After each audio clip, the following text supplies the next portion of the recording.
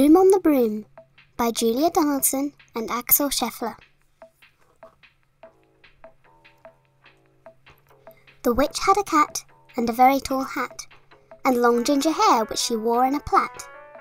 How the cat purred and how the witch grinned, as they sat on their broomstick and flew through the wind.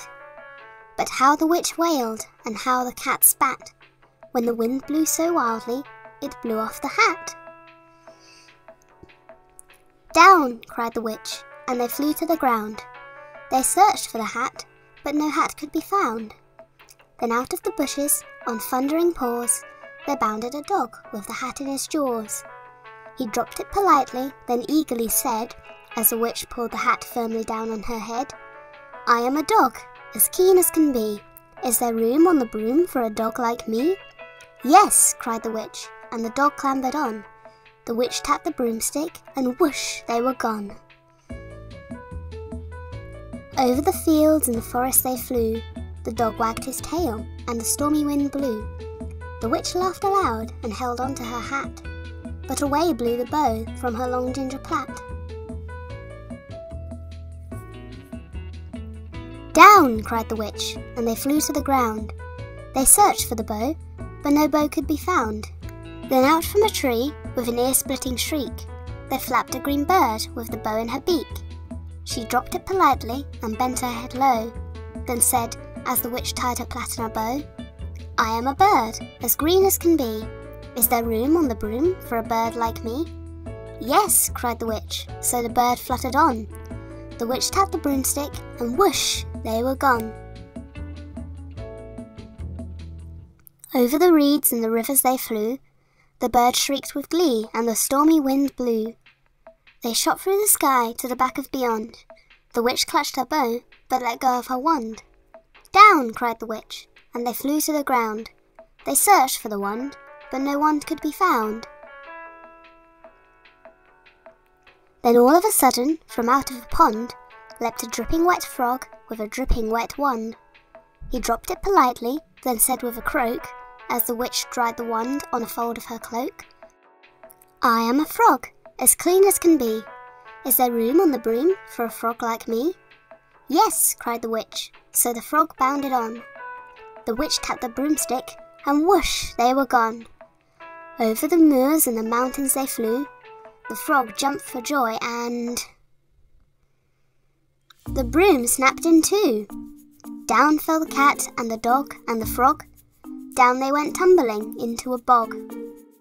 The witch's half broomstick flew into a cloud, and the witch heard a roar that was scary and loud. "I am a dragon, as mean as can be, and I'm planning to have witch and chips for my tea." "No!" cried the witch, flying higher and higher. The dragon flew after her, breathing out fire. "Help!" cried the witch, flying down to the ground. She looked all around, but no help could be found.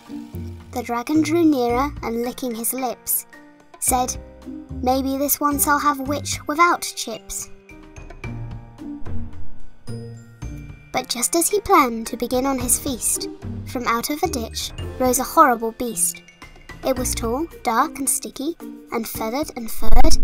It had 4 frightful heads, it had wings like a bird, and its terrible voice, when it started to speak, was a yowl and a growl and a croak and a shriek.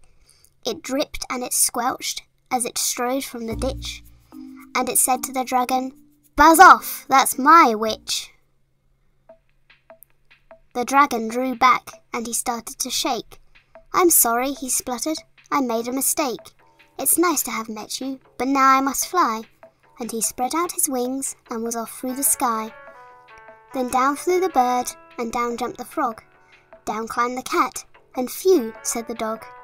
"And thank you, oh thank you," the grateful witch cried. "Without you I'd be in that dragon's inside."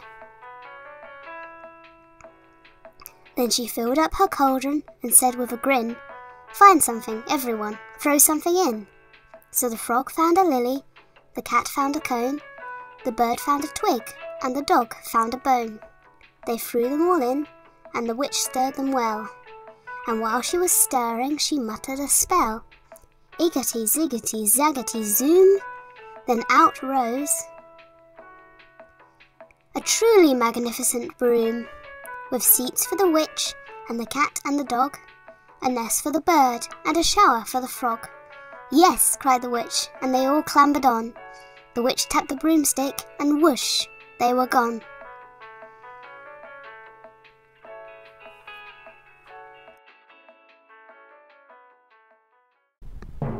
Choose what video you want to see next and subscribe to the channel to see new and interesting stories and tales.